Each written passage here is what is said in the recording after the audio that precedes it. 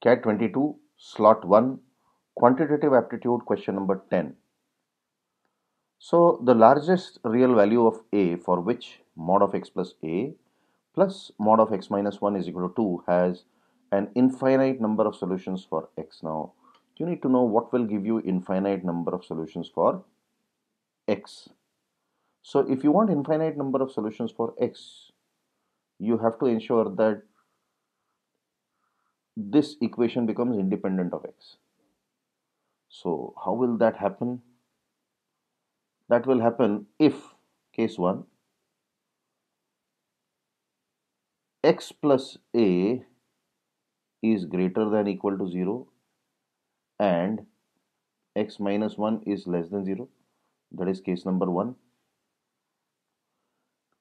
Or case 2,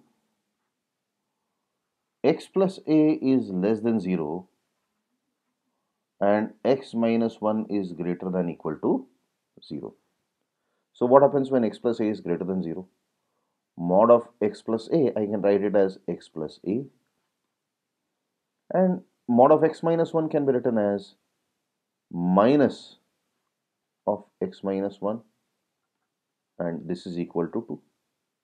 So x gets cancelled out and you have a plus 1 is equal to 2, and the value of a for which there will be infinite solution, one value is 1, a is equal to 1. What about the second case? In this case, minus of x plus a plus x minus 1 must be equal to 2. Now you need to know that mod of x is equal to x if x is greater than equal to 0 and mod of x is equal to minus x for x less than 0. So this is one property which you have to remember. So minus x minus a plus x minus 1 is equal to 2. X gets cancelled out. You'll get a as minus 3. So there are two possible values, a is equal to 1 and a is equal to minus 3. But you've been asked to find the largest real value of a.